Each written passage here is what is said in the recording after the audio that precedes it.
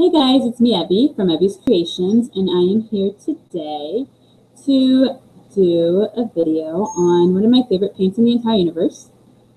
It's actually the Old Fashioned Milk Paint Company. I'm going to tell you a little bit about, because I call it, versus the other the other paints on the market that are called milk paint, and as well as chalk paint by Annie Sloan, and we have your other chalky finish paints that are acrylic based, and then we have like C.C. Caldwell's chalk plus clay paint. So I'm going to tell you a little bit about each paint, and then we're going to talk about milk paint, because a few guys were asking why I like it so much. A few of you are intimidated by it. I actually was intimidated by it at first, but it's actually not that hard to play around with. So once you get used to it, it's actually the coolest and funnest paint, in my opinion. So we're going to talk about it. And for those of you that are not familiar with the brand, the Old Fashioned Milk Paint Company, I'm going to tell you a little bit about it. It was started in 1974 by Charles Thibault, and I feel like I'm saying his last name wrong, and I've spoken to Anne on the phone, but I've never asked her for her last name, how to say it. I've only read it. So if I am, Anne, I am so sorry. So it was started by Anne's father. Anne is the current CEO and president of the Old Fashioned Milk Paint Company in 1974, and he was essentially the first person to market and package modern day powdered form case and base milk paint. And the reason it's called milk paint is because it's actually made with milk. It's made with casein, which is a protein found in milk, the old school way, because we know that it's been used, I think, as far back as, I want to say, the 14th or 15th century, and I know it became very popular, in the 17th century. So you can see it, for furniture anyway. It was very popular in French furniture and Italian furniture as well. So it's been used forever, but the old school way to make it is you can separate the curds in the whey, then you dry it out, which what's left with, the actual, besides the milk part or the waterish part, and you dry out the part that's left, and the curds, and then you have to push it through cheesecloth and dry it out, and then you have to like filter it again. It's a really long process. I have seen recipes for it. I've seen how to do it. I've never done it because it's frankly too much work. So this stuff is really cool because it's all dried out for you, and it's used. It's pigmented with earth pigments, so it's all natural. And the really cool thing about this product, and I'm trying not to sound like a giant ad for this, but essentially this is actually going to go on their page, so kind of is. But the really cool part, the reason that I fell in love with the company before I started working with them was because of this little label right here, if you can see it. And it is actually certified bio-based in the USA, which means that it meets all the standards for the government, that it's actually, agriculturally bio-based. So I love that. It's green. It's the greenest paint you can get, really, because it's essentially all natural. It's just milk powder and pigments, earth pigments. So there's obviously no acrylics, no binders, no nothing. You can use an acrylic binder in it, but when you use it the way that I'm going to show you how to use it right now, it's all natural and safe. And it's the only paint that I would recommend. There's like one other paint on the market that I would recommend for like baby cribs and such. I would recommend this one as well. So we're going to do a door. This is a pint. With this pint, you can usually, it's actually 6 ounces of powder, and it makes a pint of paint when you mix it. And the way to mix paint, which we're not going to do here because it's been done so often, I think so many different people have done videos for that. You mix equal parts paint and equal parts powder. You can weigh it. That's the most accurate way. I personally don't even bother measuring anymore. I just kind of eyeball it because I know what the paint texture is supposed to look like. And it gets very foamy when you mix it, so you gotta let it sit for a few minutes, and once it sits, it's just like regular paint, you see? It smells kind of like, I guess, like lime almost, and it smells like a little bit like milk. And important to know, in its powder form, and this is what a gallon looks like. This is, well, what's left of a gallon, because I've done actually a full buffet in this, and this is what the door is here for. And I've done a few other tables and stuff, and it's still this much left, because a little bit goes a long way. It's actually really, really, really awesome coverage for what it is. Now, now that I've mixed my paint, two really important things to know is that once it's mixed, it's only good for 2 weeks because it's milk, so it spoils, and it actually smells god awful when it spoils. I left it in a jar for too long, and I opened it, and I was like, whoa! I realized that, yeah, indeed it does spoil. So you want to use, you only want to make what you're going to use for me, and that's just literally this much for now. So, you know, in this powdered form, though, as long as it's, and you can see I have it in a Ziploc bag, and then I put it into another container. As long as it's airtight, it has a really crazy long shelf life. I think it was like 2 years or something else. I might be wrong how many years exactly, but it's a long time. So, you know, make sure that you keep it properly and store it properly. You don't want it extreme temperatures, not too cold, not too hot. I mean, when Anne shipped it, when she shipped, I think my first shipment of milk paint was really freezing outside, so she actually put heat packs in it because she's like super careful like that. So, I think I told you everything I need to know about the company, Full Fashion Milk Paint and Milk. This is going to be a really long video, guys, I'm sorry. And a little bit about what the difference between milk paint and chalk paint is. When I say chalk paint, I'm referring to, of course, Annie Sloan chalk paint, which I'm not going to get into the chemical makeup of it right now on air, but those of you that follow me on Facebook or on paint groups with me know what I feel is in the binder and chemically what it's made of. It's phenomenal paint. But, you know, the difference between that, this is actually the original chalk finish paint because it does dry to a chalk finish. But the difference is that it's made either with calcium carbonate, you know, or another form of chalk, or if it's going to be made with milk.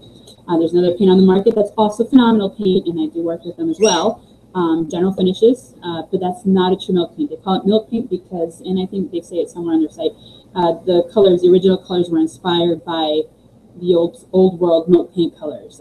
Ever since then, they've grown, and they have more colors now that don't really look like milk paint, but they're called milk paint. But it's actually acrylic-based paint, and that's not chalk finish paint. It's just smooth. It's really cool. It goes on very easily, and it's just an acrylic paint. Anything? Oh, and then you have your like CC Caldwell, which you guys know is my favorite real deal chalk with clay paint, mineral paint. And they are a chalk and clay milk paint. Listen to me, chalk and clay paint.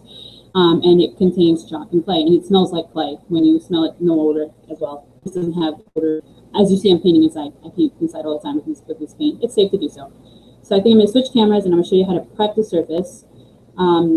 This is the kind of paint that if you're using a pre-finished surface, like I'm using right now, you will chip. It will get that chippy old world, like delicious, shabby chic look that everybody loves. It doesn't have to that way. It can be very modern looking paint depending on how, you know, what you use. If you're painting raw, anything raw that you've built, raw wood, it really absorbs, like you have no idea, it does not chip at all. Because it was created for porous surfaces. When it's not porous, that's when it chips. It lifts away from it, and that's what makes it like chip, you know, and look really cool. But the other way to do it, if you're using a pre-finished surface, is you can purchase their Extra Bond, which is an acrylic binder, and medium, and acrylic binding medium, and it's actually like greener than most acrylic mediums. I like it when I'm using it for specific pieces. I just like the chippy paint though, so I always use it to chip. But you can use it, and they sell it on their website as well as they sell it through retailers, and that's how you that's how you get a non-chippy look on a pre-finished surface. So I'm gonna switch cameras and I'm start working. Okay, this is gonna be so long, guys. I apologize.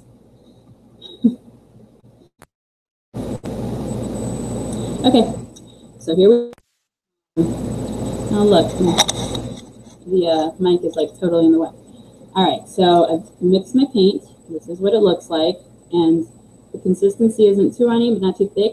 If you want to use it as a wash, because you can use this to whitewash, and then obviously you just add more water, and that's how you get a whitewash. But this is buttermilk. Their color is buttermilk, and it's like a yellowish cream color. And I actually added a couple teaspoons of slate. I think it's slate. Yeah. So this is what slate looks like. Slate is like a gray color. And it's completely VOC free, like I said. So this is the slate. So I added a couple teaspoons of that in there just because I wanted it to still be a neutral, but look a little bit cooler. It was too warm for the room that I wanted in, so that's how and you mix colors. It looks really cool. They have wonderful colors, but when you mix them, it's even funner. You can make all sorts of really neat colors with it. So I mix it when I'm doing a small batch like this, I just use like a little popsicle stick. And then I have a tiny little whisk that I use that's obviously no longer food safe, so I don't use it for food anymore. It's just for paint. And when I'm mixing a large batch, when I'm doing like a gallon of paint or like a pint, you know, whatever, I have an immersion blender that, once again, it's not used for food anymore. It's just used for paint. And so I just stick it in there, you know, in the immersion blender and just mix well. Because, you know, you got to make sure you get all the powder mixed in well. So I want this to chip a little bit, but I don't want it to be like crazy chipping. So the easiest way to control chipping is to prep. So I've cleaned this. Actually, I had stained it, but I didn't like the two-tone look. So I started, you know, taking away some of the stain. As you can see right here, I've went ahead and sanded a little bit. So the way I do it, the way I control the chipping, and everybody has their own little tricks, but this is my trick. This is the way I do it. I go ahead and sand where I want it to really stay. So sand away, just, you know, that way it gives it a little bit more to grab onto, a little bit more surface area, and it's a little more porous than the shiny, you know, poly finish that I had on the stain. Actually, it's not a poly finish. I used a stain plus finish from CZ, so it's already in there. But I think I did actually go over it with poly, though. I'm not sure. So I'm going to sand where I want it, where I want it to be chippy. I'm not going to sand as much. So like right here, I didn't sand too much. If you look, you know, I left it a little shiny there. But then over here, per se, you can see where the finish has really lifted there, where I really sanded it there. So that's just how I control it. The other way I control it, my other trick is, after I'm done painting it, I go ahead and take like a little a spackle knife, and I help it chip, you know, or I'll take like a sanding sponge like this, and I'll help it chip almost to where it can't chip anymore. And if I find if it's too chippy, if it's like a large area, I mix up over whatever paint I have left over. I go ahead and mix in the acrylic binding aid, the extra bond. And to mix the extra bond, it's equal parts mixed paint. So it's, once it's mixed already, equal parts mixed paint to the extra bond. So whatever little bit of paint I have left, I add the extra bond to. And then I just go over the areas where I don't want it to be that chippy. And it stops the chipping because, of course, it's got the acrylic binding agent in it. So that's just my way. So I'm going to go ahead and sand this. And I'm going to go back up so you guys can see me while I talk, because I'm just going to be sanding for a little bit, and then I'm going to clean it. So you can see me sanding, and you can see my face. So I'm going to keep sanding just where I want it, and then I'm going to go ahead and clean it. I have a rag here that I dropped, of course, because and I'm just going to go ahead and clean it well. And I clean my surfaces. I know everybody likes to use trisodium phosphate. I really don't. I feel it's too harsh of a chemical for, you know, some of the specific wood that, you know, and it's too much. I use it for cabinets to degrees, but I don't use it for pieces of furniture like this. So I just actually use Simple Green, and you can buy that on Amazon, and I just dilute it because you're not supposed to use it directly on wood. So I dilute it, and then it's golden. Green, of course, which is big for me, as you know. And then it's not, you know, it's not as strong and crazy, and it doesn't damage the wood or soak in and damage it. So let's see what this looks like now. I'm going to start painting, so I think I'm going to go back to the other camera. Let's go back.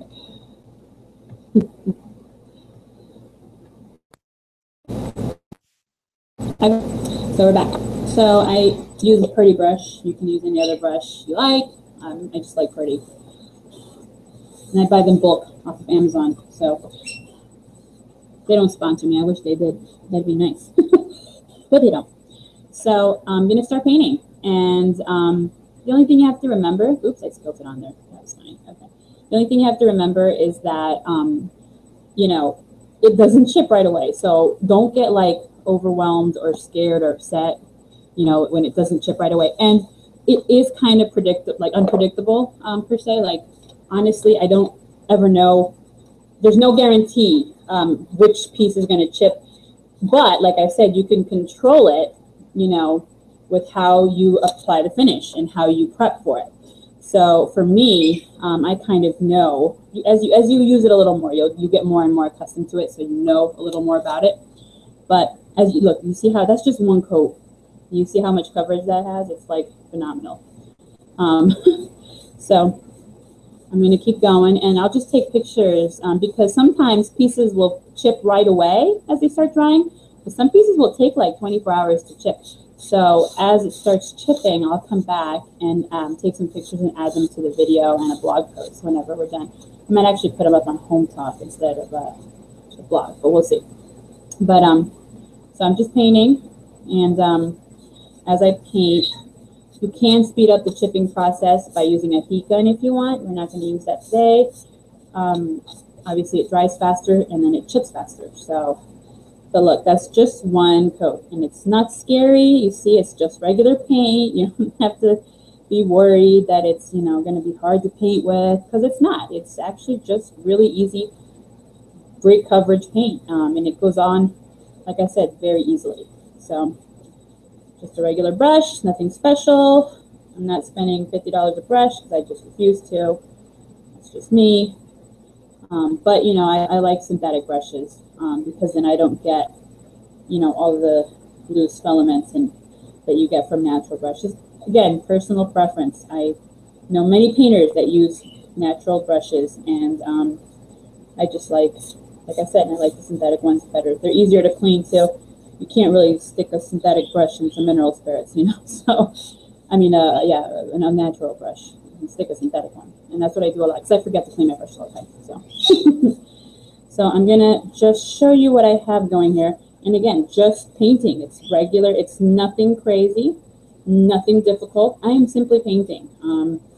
And here I'll move the camera so you guys can see the coverage.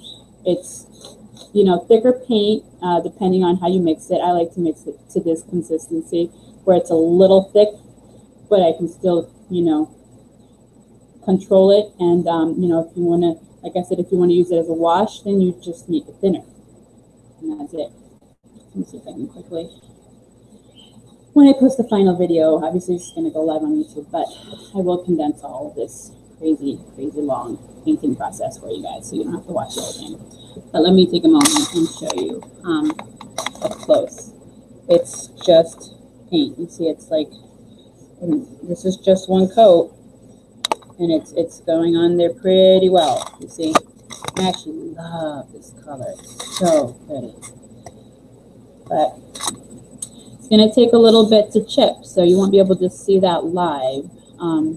But you will be able to see it in pictures later on. So I'm almost done painting. You see how easy that was? And look how much paint is left. I've already given one full coat here almost. It really does, a little goes a long way with this paint. So I think that I've covered everything. I'm just gonna let it dry and start photographing the chipping process, so you guys can see, and then I might come back if it chips too much and do a quick video so you guys can see how I then go back over it and control the chipping. And again, it's not that hard to use. Look at this. It's like, I'm almost done with it. Very simple and easy to work with. And so I just wait for this to dry, and then I'm going to give it another coat. I don't wait for it to chip and then give it another coat. I wait for it to dry a little bit before I give it the second coat for the full coverage, because I want it to chip away evenly, and I don't want, to be painting over the chips without the bogging agent in it. That'll actually just pick up more paint. So for me, I just wait. But I think I'm pretty much going to leave it for now. So I think I'm going to sign off here. Hold on one second.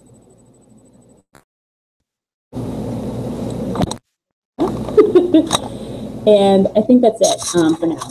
I'm going to, like I said, go ahead and take other pictures as it starts chipping. I'm going to continue giving it this coat. And I hope I answered your questions. I know some of you had specific questions, and I tried to remember them and answer them. Hopefully I did. If I didn't, just leave me a comment. I will answer it, or message me on Facebook, or email me, and I will definitely guide you through it. I have no problem doing that. I love this paint, and that's why I decided to start working with them, and they've been awesome. Anne is amazing. If you start, if you start using her paint, you'll realize a lot of times she'll even take orders herself. She's amazing. So, I can't say enough good things about this paint. Go ahead and give it a try. Stay tuned to the blog for some fun old-fashioned milk paint opportunities. And if you're a blogger and you're interested in maybe trying it out, working with it, or getting to know a little more about it, give me a holler, and I will hopefully try and get you in contact with the right person. Okay? So I think that's it for now. So make sure you check them out on Facebook, The Old Fashioned Milk Paint Company. It's Co., not the full Ford company. You can find them online and read all about the history of their paint and how they make it and what they use. And it's like a great, great, great, great story. So read it. Actually, like a cool fact I just found out, Charles Thibault, the creator, he was present at the first Earth Day in 1970. I think that is like the coolest thing ever. If you know me, you know I like nerdy stuff like that. So, and my son was born on Earth Day, so you guys know how much I love Earth Day. But go ahead, give it a try. And again, just it's fun. Don't be afraid of milk paint. Do not be afraid of it. It's nothing to fear, I promise you. All right, guys? Thank you for hanging out with me. Again, if you have questions, let me know. All right? We will see you next time. And I will post the pictures of this finished soon. Okay? And I'll post some of the pictures of it children. All right? Bye, guys.